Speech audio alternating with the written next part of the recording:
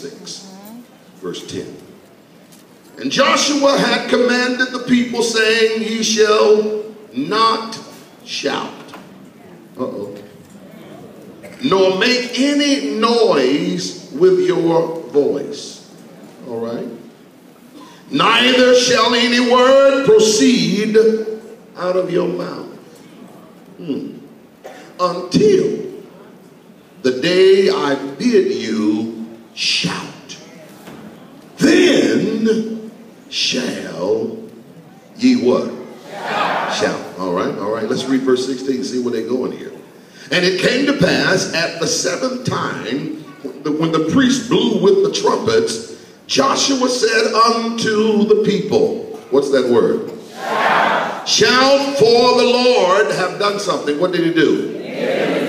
Given you the city. Oh, that's good news, y'all. Good reason to shout, isn't it? Can we read verse 20? So the people did what? Shouted when the priest blew with the trumpets. And it came to pass when the people heard the sound of the trumpet. And the people shouted with a great shout that the wall, what did it do? Look how it fell. It fell down flat. You may want to underscore that. So that the people, that's why it fell down flat, so that the people went up into the city. Every man, nudge your neighbor and say, you too. Straight before him. And they took. I'm getting ready to get something. I don't know about you. And they took. I like preaching down here. And they talked to me. What did they take? Lord have mercy, Jesus. Can I go back up to verse 10? And Joshua commanded the people, saying, ye shall not shout, nor make any noise with your voice, neither any word proceed out of your mouth until the day I bid you shout. Then shall you shout. Father, I give you thanks and praise because increase and we're touched by this truth in Jesus' name. Amen and amen. I want to talk for a few moments about get ready to shout. Come on, nudge somebody, tell them get ready to shout. Come on, look back at them and say, I don't know what you're doing right now. Tell them I don't know what's really on your mind right now. But I need you, tell them if you're going to sit on this row, I need you to get ready to shout. Now, y'all ready already, aren't you? As we journey through this book, I love reading the book of Joshua. As we journey through this book, we see the promise of God being put to the test by opposition. But beloved, it's a good thing to know that whenever God says something, and especially when he says something is yours, you ought to start looking for it and stick to the plan, for whatever he said was the prerequisite for you to get what he promised you. Because every promise of God, I done got happy again. Lord have mercy. Every promise, oh, somebody about to get something. Every promise of God is conditional. If my people, that's a big word, if my people, which are called by my name, shall humble themselves and pray, seek my face, then, see, that's the implication. If, then. Say that. If, then. Oh, you're not just going to get any and everything from God by acting any and every kind of way. God has some stipulations to his promises. But whatever he says, I love you, God. Whatever he says, he's able to perform it. Can I get a witness in here? Let the church say what? Amen. Thank you very much. And so it's good to know that whatever he's promised, he's able to perform it. And though there are diversions and even distractions, we as a people need to understand that God is still able to perform, and he will direct our lives. The steps of a good man are ordered by the Lord, but you have to be on ready.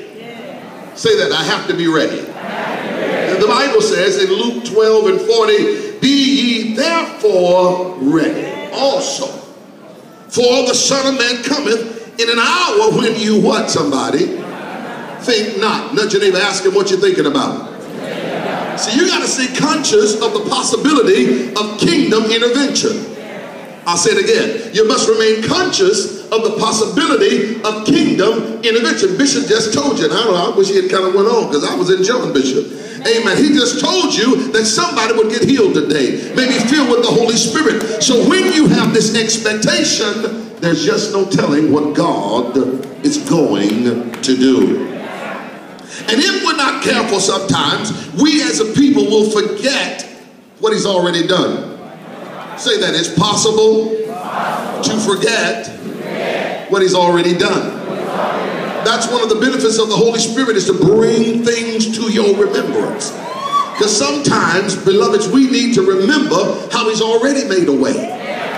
How he's already brought us out of some things. Come on, being broke ain't new to you. You've been broke before. Amen, somebody.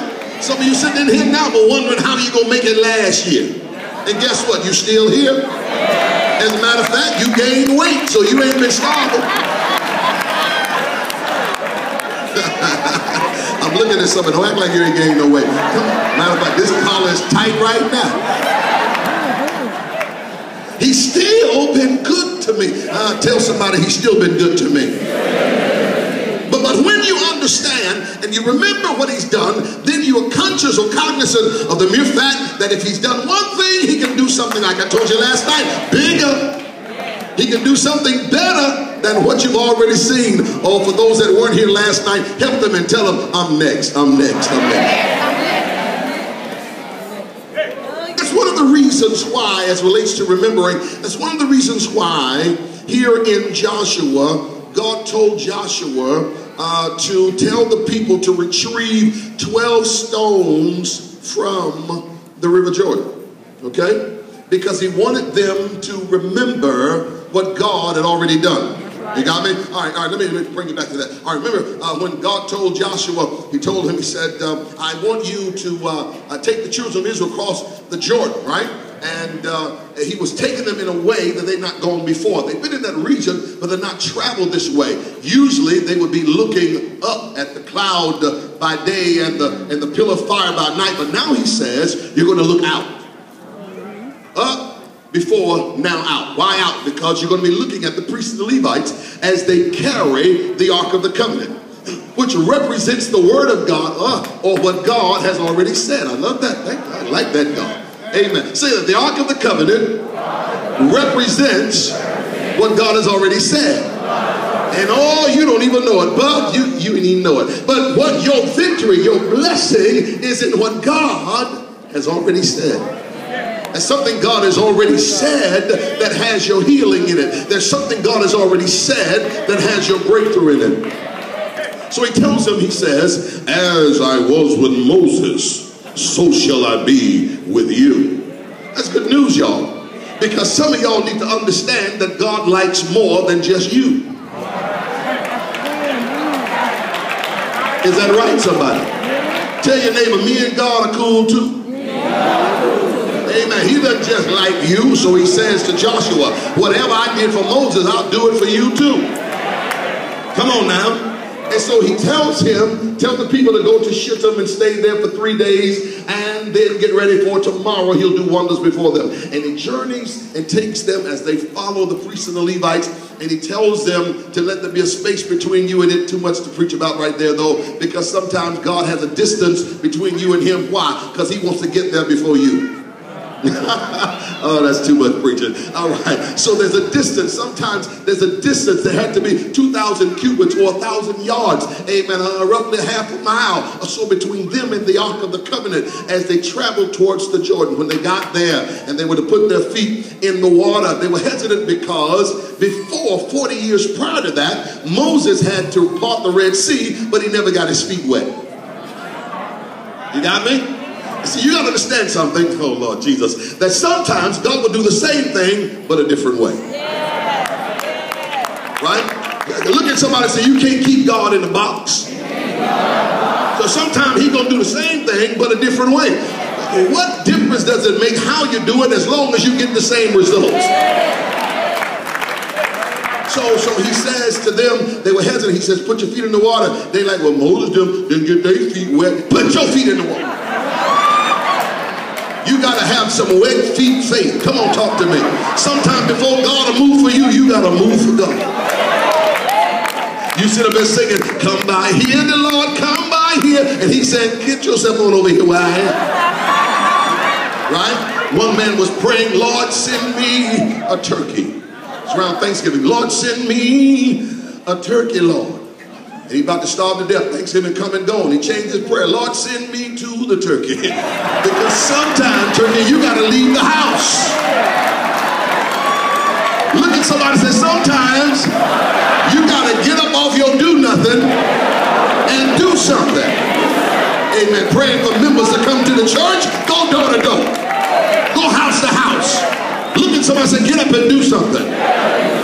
And so he says, for them, put your feet in the water. They did so, and when their feet hit the water, notice what happened, that God allowed the water to be dried up. But before he could dry the place where they were, oh, too much preaching, but let me tell you anyway. Before he could dry the place where they were, he had to stop the channels that were coming into the Jordan. The Jordan is fed by roughly about 25 different streams of water. All right? So sometime before God can move where you are, he has to stop what's around you. Oh, you're missing me. See, sometimes before God can promote you, he has to promote your supervisor. And you hating on folk that's getting promoted in front of you, you don't even know God's just getting them out of your way. And so sometimes he has to bless somewhere, like I told you last night, he's doing something under the surface that you cannot see. All right? They're standing there, but they don't even know it. Right? As young folks say, you ain't even know it. They don't even know it, but he has blocked up some places flowing into the Jordan. Dries that up. Now they're walking across. So he says here to them, he says to Joshua, let them go back into the water and gather 12 stones. Why? Take them to Gilgal. Why? Set up a monument. Why? So that you and your children, Lord have mercy, won't ever forget what I've done for you. I need you to nudge somebody and tell them, don't you ever forget what he's done for you. Amen. Quit sitting here acting like he ain't done nothing. Yes, he has. Yes, he has. Yes, he has. You don't even have to ask that question like Janet Jackson. What has he done for me lately? He's done something every day. Every day is a day of Thanksgiving. Every time I turn around, he keeps on blessing. I wish I had about 30 folk that'll jump up and shout, he's been good to me too.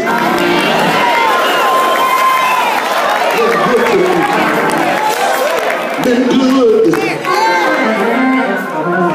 to me too. So remember, God told Joshua, as I was with Moses, so will I be with you. And so it's a constant reminder that he is also blessing others. He's also touching others. He's also moving for somebody else. See, the reason why I'm saying a good time to shout or get ready to shout is because there is a season for everything. Yes, yes, yes. And I know that some of y'all feel like that every day and every time you come to church, you're supposed to be jumping and hollering and screaming. But sometimes it ain't like that. There are some quiet times. Oh, Lord have mercy. You might as well tell folk the truth. They're going to find out anyway. That every day ain't Sunday down here. But sometimes you got some long Saturdays and some long Mondays because trouble is down here. We go